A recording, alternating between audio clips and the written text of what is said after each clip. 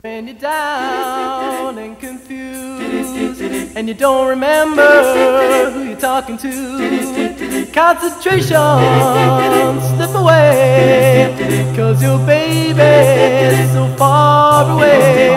And there's a rose-fisted glove, and the angel flies with the dove.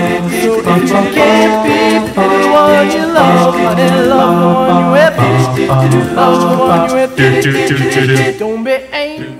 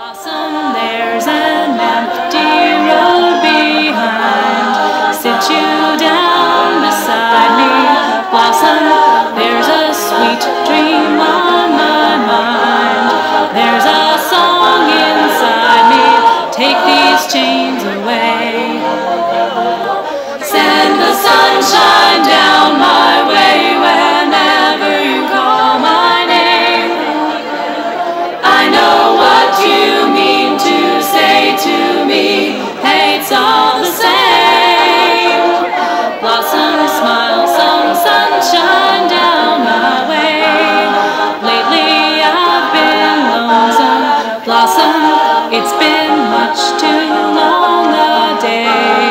Seems my dreams have frozen, melt my cares away. Welcome, ladies and gentlemen. The procession for the 134th commencement at Tufts University will now begin.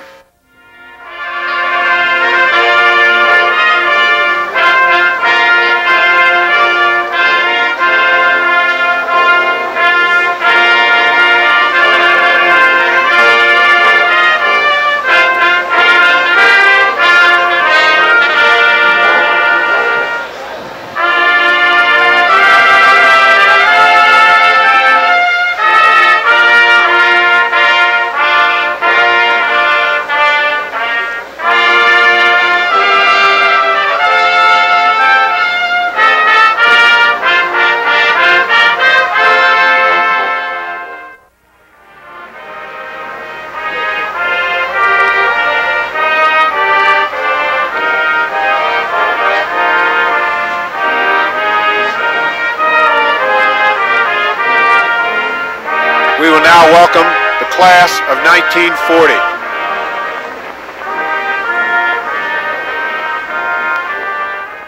Please welcome President Jean Mayer, the honorary degree recipients, the trustee escorts, and the members of the administration.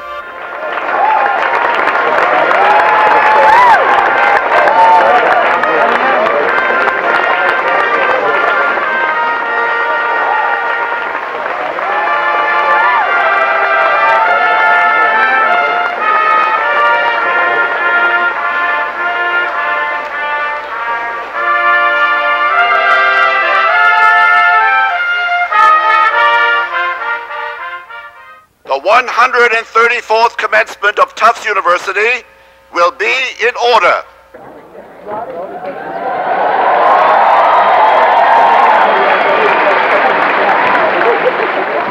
May we learn to live, O God, as if we have but a single moment at our disposal. May an undying passion for learning drive us ever beyond the horizon in view.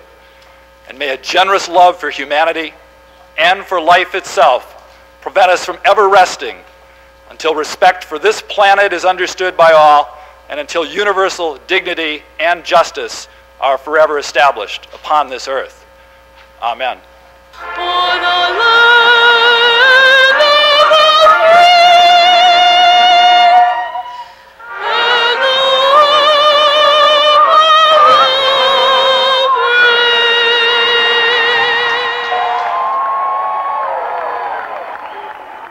It is my great privilege and pleasure to present the President of Tufts University, Dr. Jean Mayer, who will now address us. Welcome also to our distinguished honorary degree recipients and their families, to alumni back for reunions, to the families and friends of the graduating classes, and most especially to the graduates.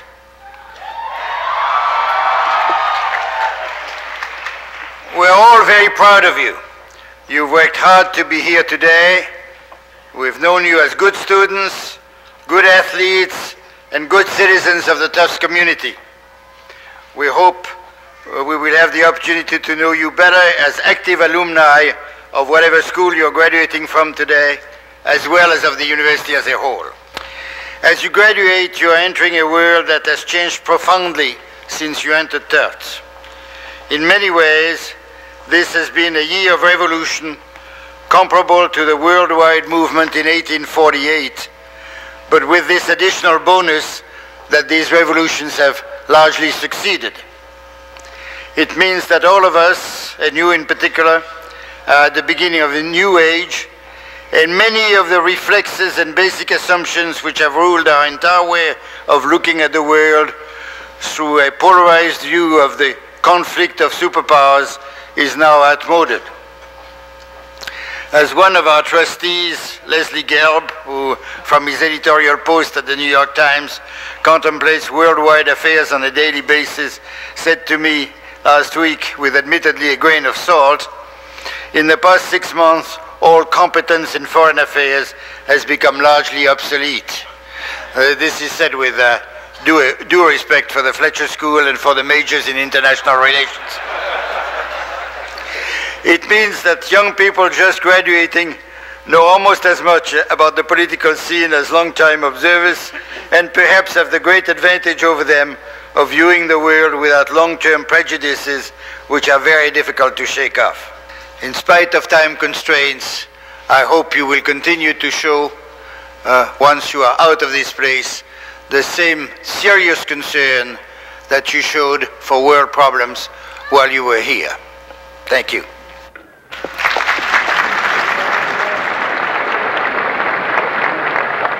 President Mayer will now confer the honorary degrees as voted by the Board of Trustees. Mr. President, I have the honor to present Robert D. Ballard to receive from your hand the degree of Doctor of Science honoris causa. Mr. President, I have the honor to present Shelby Cullum Davis to receive from your hand the degree of Doctor of Laws honoris causa.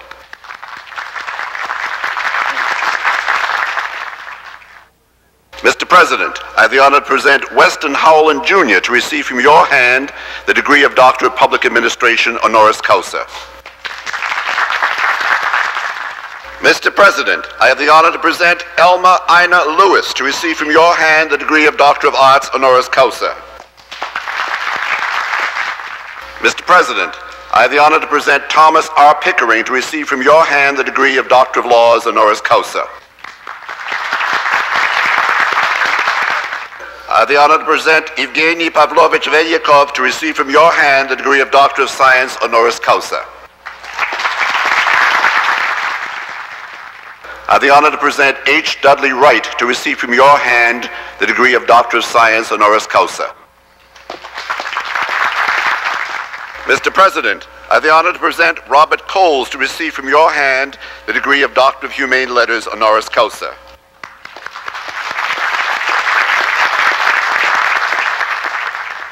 How do we find character for ourselves?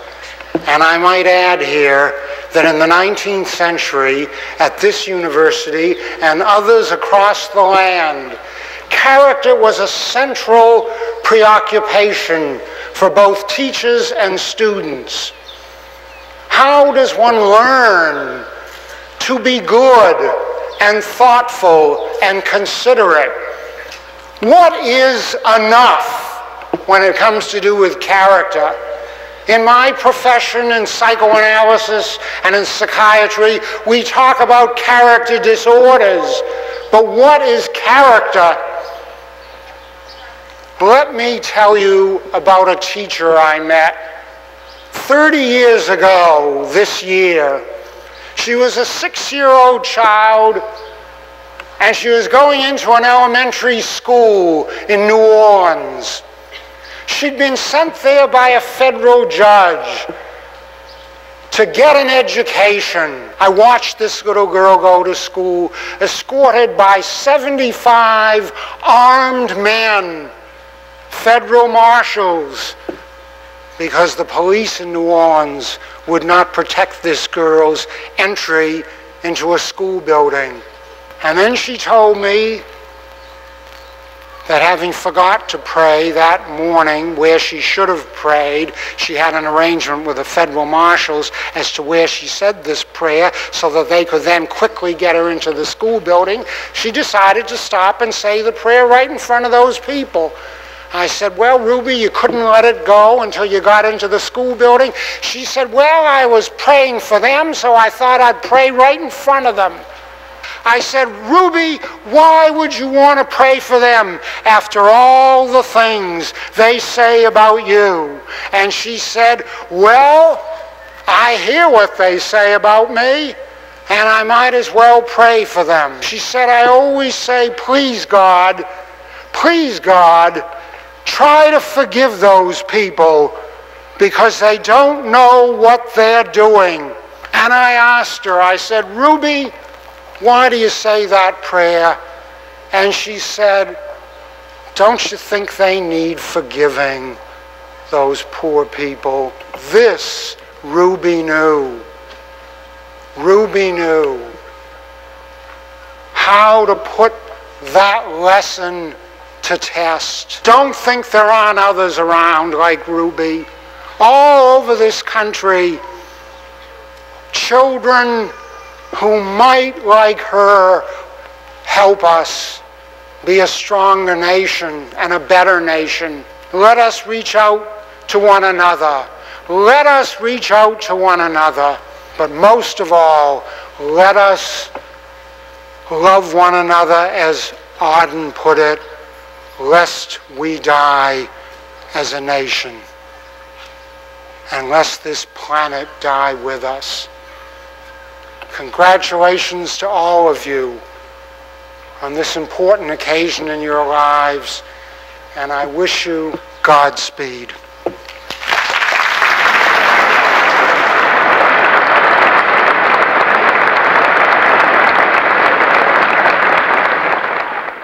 In the name of the faculties of the university, and by their authority, I declare that the candidates of the several divisions have been found worthy of recommendations for degrees.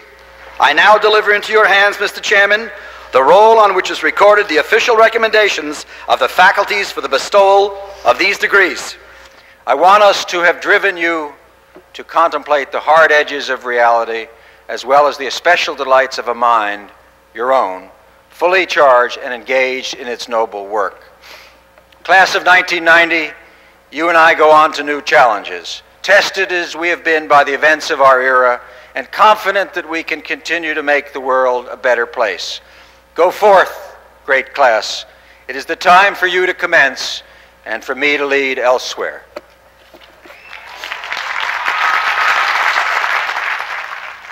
We shall now have the address to the graduates by Myra Frazier, Wendell Phillips Award winner, Jackson College, class of 1990. Should greatness be measured in terms of material possessions and the amount of influence our nation is able to project worldwide? Or are we bound by obligations of collective responsibility or the pursuit of individual satisfaction? This contrast would lead many to ask, where is my place in American society?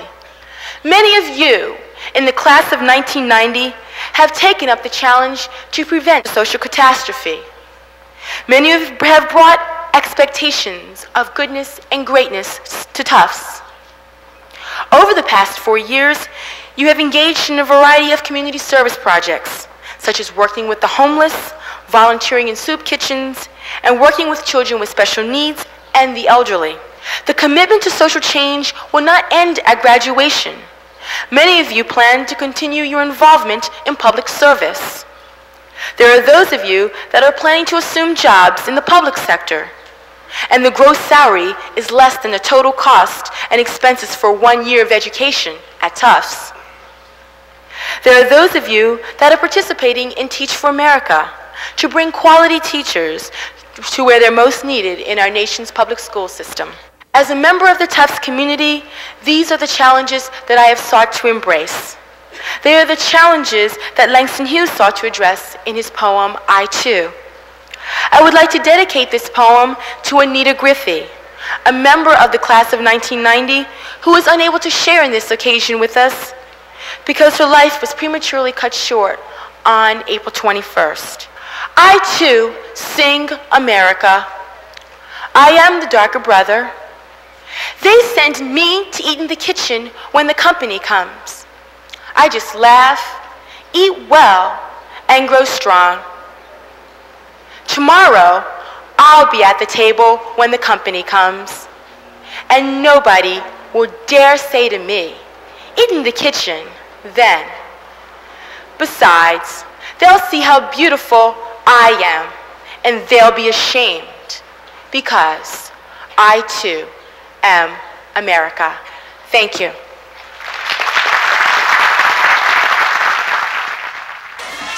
Danielle Suzanne Shields. Anne Margaret Schultz. Jane Beth Siblin, cum laude. Neil Douglas Schwartz. Raymond Henry Sikorsky. Please give the S's a... Let's hear it for the class of 1990.